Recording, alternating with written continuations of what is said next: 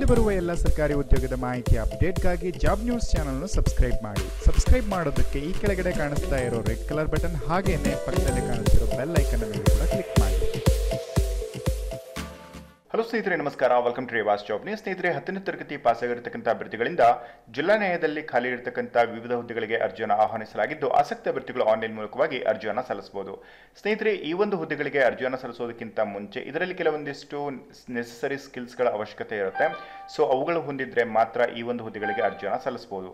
ಇದರಲ್ಲಿ ಕೆಲವೊಂದಿಷ್ಟು ಇನ್ಫಾರ್ಮೇಷನ್ಸ್ಗಳನ್ನು ನಾನು ನಿಮಗೆ ಮೊದಲೇ ತಿಳಿಸ್ತೀನಿ. ಇವುಗಳನ್ನು ಸಾಧ್ಯವಾದರೆ ಫಾಲೋ ಮಾಡಿ. ಓಕೆ, ಇಲ್ಲಿ ಮುಖ್ಯವಾಗಿ ಈ ಒಂದು ಹುದ್ದೆಗಳಲ್ಲಿ ಹೆಚ್ಚಿನದಾಗಿ ಅಂಗವಿಕಲರಿಗೆ ಮೀಸಲಾತಿ ಇದ್ದಿದ್ದರಿಂದ ನೀವು ಸಾಧ್ಯವಾದಷ್ಟು ಇವುಗಳನ್ನು ಅಂಗವಿಕಲರಿಗೆ ತಲುಪುವವರೆಗೂ ಕೂಡ ಶೇರ್ ಮಾಡಿ. ಇದರಿಂದ ಅವರಿಗೆ ತುಂಬಾನೇ ಹೆಲ್ಪ್ ಆಗುತ್ತೆ. ಹಾಗೆ ಎರಡನೇದಾಗಿ ಈ ಒಂದು ಹುದ್ದೆಗಳಿಗೆ ಅರ್ಜಿಯನ್ನು ಸಲ್ಲಿಸತಕ್ಕಂಥ ಅಭ್ಯರ್ಥಿಗಳಿಗೆ ಕೆಲವೊಂದಿಷ್ಟು ಸ್ಕಿಲ್ಸ್ಗಳು ಅವಶ್ಯಕವಾಗಿ ಬೇಕಾಗಿರೋದ್ರಿಂದ ಈ ಸ್ಕಿಲ್ಸ್ಗಳು ನಿಮ್ಮ ಹತ್ರ ಒಂದ್ ವೇಳೆ ಈಗ ಇಲ್ಲದೆ ಇದ್ರೆ ನೀವು ಮುಂದಿನ ವರ್ಷನಾದ್ರೂ ಕೂಡ ಇವುಗಳಿಗೆ ಅರ್ಜಿಯನ್ನು ಸಲ್ಲಿಸಬಹುದಾಗಿರುತ್ತೆ. ಆದ್ರಿಂದ ಈ ಒಂದು ವರ್ಷದಲ್ಲಿ ನೀವು ಇವುಗಳಿಗೆ ಸಂಬಂಧಪಟ್ಟಾಗಿರತಕ್ಕಂಥ ಕೋರ್ಸ್ಗಳನ್ನ ಕಂಪ್ಲೀಟ್ ಮಾಡ್ಕೊಳ್ಳಿ. ಇದರಿಂದ ನಿಮಗೆ ಮುಂದಿನ ವರ್ಷ ಈ ಪ್ರತಿ ವರ್ಷನೂ ಕೂಡ ಈ ಒಂದು ಜಾಬ್ಸ್ಗಳು ಕಾಲ್ ಆಗ್ತಾ ಇರೋದ್ರಿಂದ ಮುಂದಿನ ವರ್ಷನಾದ್ರೂ ಕೂಡ ಅರ್ಜಿಯನ್ನು ಸಲ್ಲಿಸೋದಕ್ಕೆ ನಿಮಗೆ ತುಂಬಾ ಅನುಕೂಲ ಆಗುತ್ತೆ.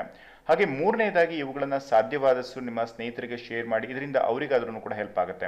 ಈ ಹುದ್ದೆಗೆ ಅರ್ಜಿಯನ್ನು ಸಲ್ಲಿಸತಕ್ಕಂಥ ಅಭ್ಯರ್ಥಿಗಳಿಗೆ ಕನಿಷ್ಠ ವಯೋಮಿತಿ ಅಂತ ಹೇಳಿದ್ರೆ 18 ವರ್ಷ. ಹಾಗೆ ಸಾಮಾನ್ಯ ಅಭ್ಯರ್ಥಿಗಳಾಗಿದ್ದಲ್ಲಿ ಗರಿಷ್ಠ ವಯೋಮಿತಿ 35 ವರ್ಷ. 2A 2B 3A 3Bಗೆ ಸಂಬಂಧಪಟ್ಟಿರತಕ್ಕಂಥ ಅಭ್ಯರ್ಥಿಗಳ ವಯೋಮಿತಿ 38 ವರ್ಷ. SC/ST ಹಾಗೂ ಕೆಟಗರಿ 1ಗೆ ಸಂಬಂಧಪಟ್ಟಿರತಕ್ಕಂಥ ಅಭ್ಯರ್ಥಿಗಳಾಗಿದ್ದಲ್ಲಿ ಗರಿಷ್ಠ ವಯೋಮಿತಿ 40 ವರ್ಷ. ಜೀತ ಕಾರ್ಮಿಕರಾಗಿದ್ದಲ್ಲಿ ಅಥವಾ ಅಂಗವಿಕಲರಾಗಿದ್ದಲ್ಲಿ ಅಥವಾ ವಿಧವೆಯಾಗಿದ್ದಲ್ಲಿ ಅವರಿಗೆ 10 ವರ್ಷಗಳ ವಯೋಮಿತಿಯಲ್ಲಿ ಸಡಿಲಿಕೆಯನ್ನು ನೀಡಲಾಗಿರುತ್ತೆ. ಹಾಗೆಯೇ ಈ ಒಂದು ಹುದ್ದೆಗೆ ಅರ್ಜಿಯನ್ನು ಸಲ್ಲಿಸತಕ್ಕಂಥ ಅಭ್ಯರ್ಥಿಗಳ ಒಂದು ಅರ್ಜಿ ಶುಲ್ಕವನ್ನು ನೋಡೋದಾದ್ರೆ SC/ST ಕೆಟಗರಿ 1 ಹಾಗೆ ಅಂಗವಿಕಲ ಅಭ್ಯರ್ಥಿಗಳಿಗೆ ಯಾವುದೇ ರೀತಿಯಾಗಿರ್ತಕ್ಕಂಥ ಅರ್ಜಿ ಶುಲ್ಕ ಇರೋದಿಲ್ಲ. ಸಾಮಾನ್ಯ ಅಭ್ಯರ್ಥಿಗಳಾಗಿದ್ದಲ್ಲಿ 300 ರೂಪಾಯಿ ಅರ್ಜಿ ಶುಲ್ಕ ಇರುತ್ತೆ. OBC ಅಭ್ಯರ್ಥಿಗಳಾಗಿದ್ದಲ್ಲಿ 150 ರೂಪಾಯಿ ಅರ್ಜಿ ಶುಲ್ಕ ಇರುತ್ತೆ. ಈ ಒಂದು ಅರ್ಜಿ ಶುಲ್ಕವನ್ನು ನೀವು ಆಫ್ಲೈನ್ ಮುಖಾಂತರವಾಗಿ ಅಥವಾ ಆನ್ಲೈನ್ ಮುಖಾಂತರವಾಗಿ ಪೇ ಮಾಡಬಹುದಾಗಿರುತ್ತೆ. ಆಫ್ಲೈನ್ ಮುಖಾಂತರವಾಗಿ SBI ಬ್ಯಾಂಕ್ನ ಯಾವುದೇ ಒಂದು ಶಾಖೆಯಲ್ಲಿ ಚಲನ ಮುಖಾಂತರವಾಗಿ ಪಾವತಿ ಮಾಡಬಹುದಾಗಿರುತ್ತೆ.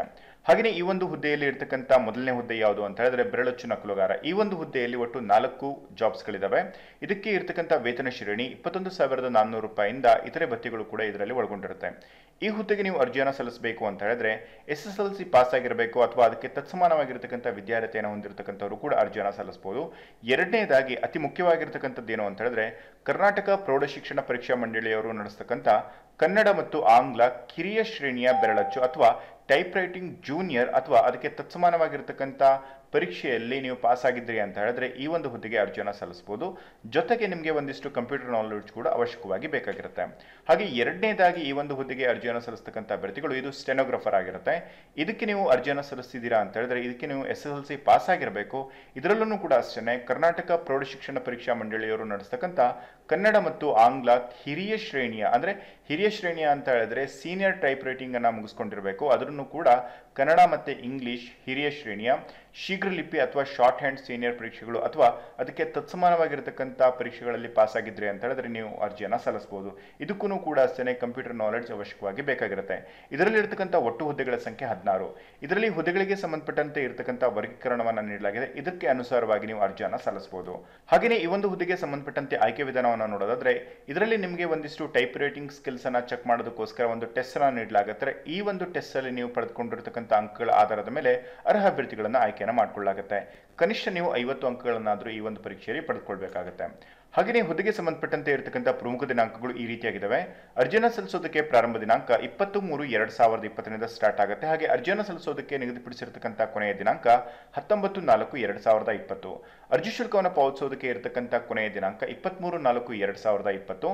ಸೊ ಇದರ ಒಳಗಾಗಿ ನೀವು ಅರ್ಜಿ ಶುಲ್ಕವನ್ನು ಪಾವತಿಸಬೇಕಾಗುತ್ತೆ. ಹಾಗೆ ಈ ಒಂದು ವೆಬ್ಸೈಟ್ ವಿಳಾಸವನ್ನು ನಿಮಗೆ ಡಿಸ್ಕ್ರಿಪ್ಷನ್ ಬಾಕ್ಸ್ ಅಲ್ಲಿ ನೀಡಲಾಗಿರುತ್ತೆ. ಅಲ್ಲಿಂದ ನೇರವಾಗಿ ಈ ಒಂದು ವೆಬ್ಸೈಟ್ನ ಮುಖಾಂತರವಾಗಿ ನೀವು ಅರ್ಜಿಯನ್ನು ಸಲ್ಲಿಸಬಹುದು.